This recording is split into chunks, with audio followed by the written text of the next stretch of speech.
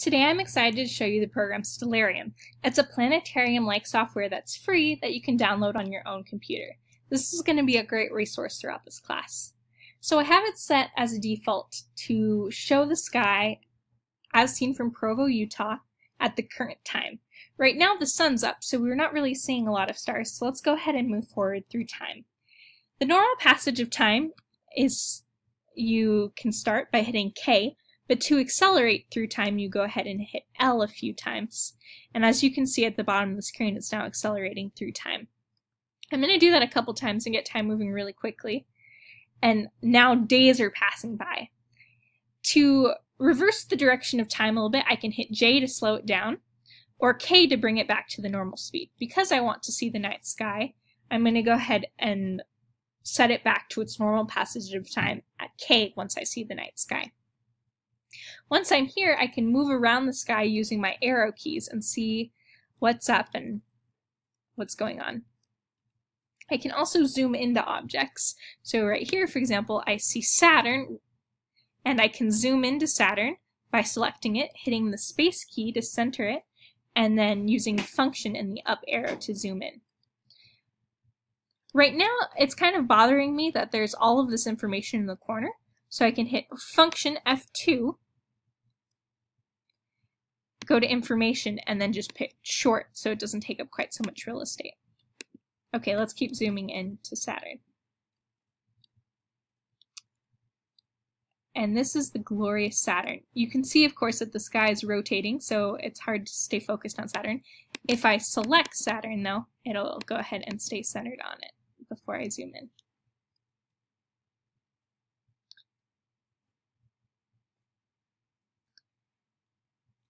As I'm moving around the sky, there may be some constellations that are familiar to you, for example, the Big Dipper.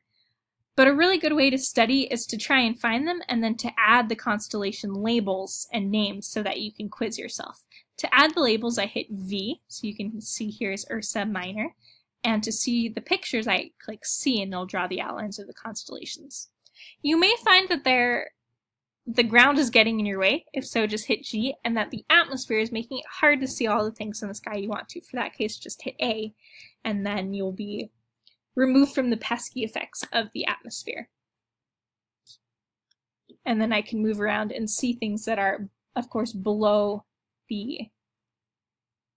on the other side of the Earth. Here I'm going to select the moon to zoom into that. And as I zoom into the moon, I'll be able to see what phase the moon is in, which is pretty neat. If I change the date and time right here to about a week from now, I'll be able to see the moon change phase as I move the days. So you can see right here the moon changing phases as I add days. But I can also ask myself, what phase was the moon in when I was born? And in that case, I'm going to go to, well, 1994 when I was born. And I was born in February, so February, and then the 10th. And I can see that when I was born, it was a new moon, which is pretty cool. And then I can go ahead and zoom out and see what the sky looked like the day I was born. So I can see right here the sun was in Capricorn, which is why I'm a Capricorn. So really cool features on this. Probably one of the things that people really like about this feature, though, is that you can use it for observational astronomy purposes more than just getting a feel for the constellations. So let's get rid of the constellation outlines for a moment to clear up the sky and add all of the nebula and galaxies that are around. And then I can absolutely zoom in on any of those that I'm interested in seeing. So just giving you kind of a tour right here. Let's go ahead and zoom into the Pleiades cluster. So I'm going to select the Pleiades, hit the space bar to center that in my screen, and then zoom in, and I can see what the Pleiades would look like.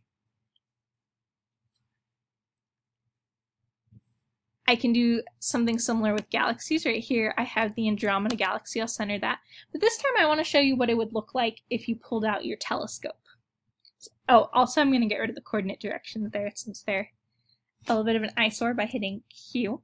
So to zoom in ocular mode or in telescope mode, I'm going to hit right here, ocular view, and it'll show me what the Andromeda Galaxy would look like if I was looking at it through my telescope. In the option settings, you can absolutely change the specs so it looks like your very own telescope.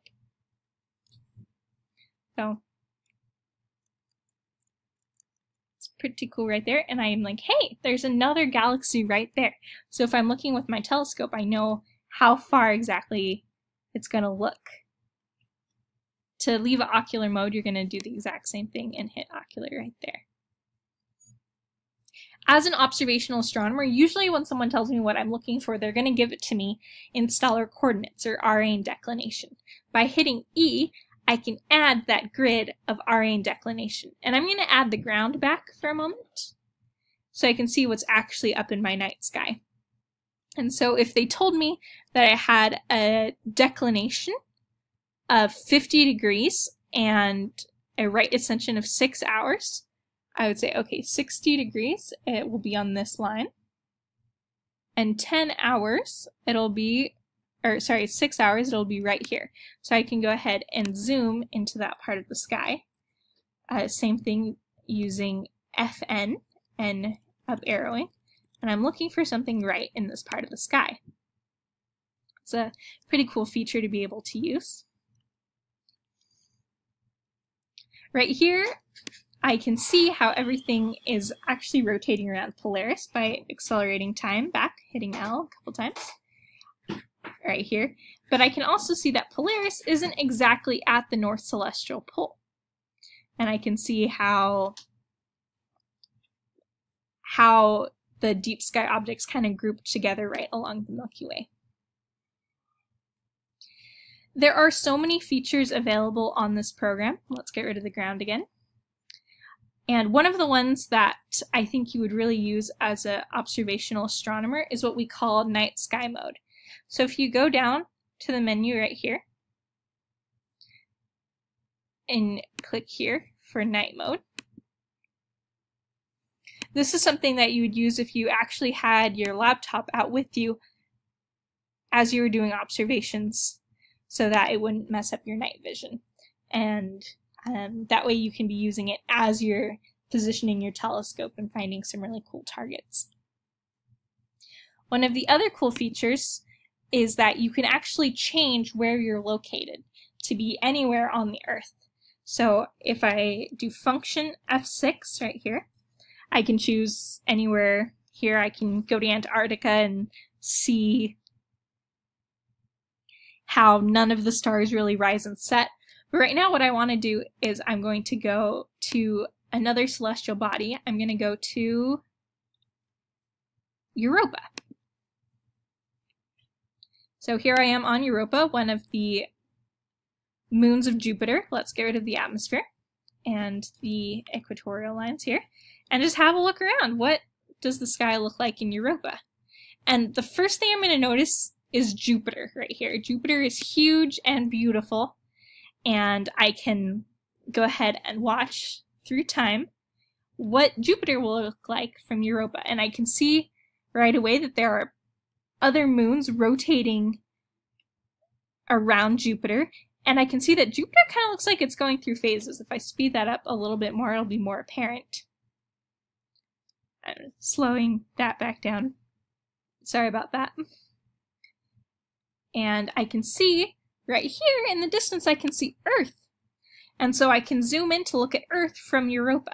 So I'm going to, again, click FN and then zoom into Earth after I center it.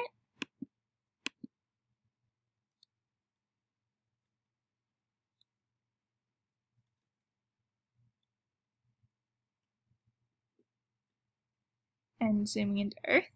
And I can see that right now, Earth looks like it's in a crescent phase. But if I move through time a little bit,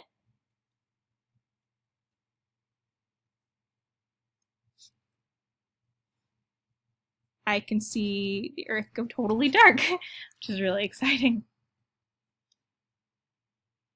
The problem was that I had a ground on Europa, so let's go ahead and get rid of the ground right there. And let's try that again looking at Earth.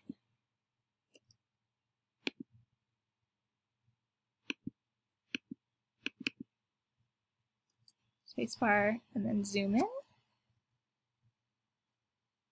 Oh, and I hit series. So there is definitely a learning curve to this program that's pretty steep, and I have been playing around with it, but there's so much more to learn on it. I just want to point out 2 more features before I wrap up the video, and 2 features that are really going to help you on projects this semester. So we're going to have a project about astrology and the different constellation stories. And under the Star Lore tab right here, there's a bunch of different constellations systems from different cultures.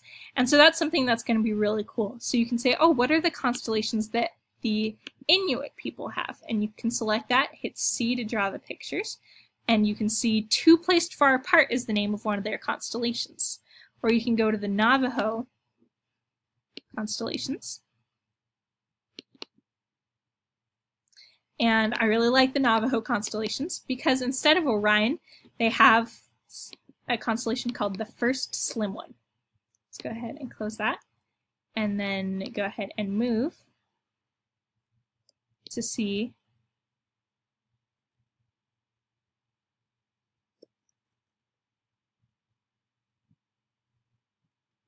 this constellation, the First Slim One, which is traditionally what most of us would think of as Orion because we're used to these Greek constellations.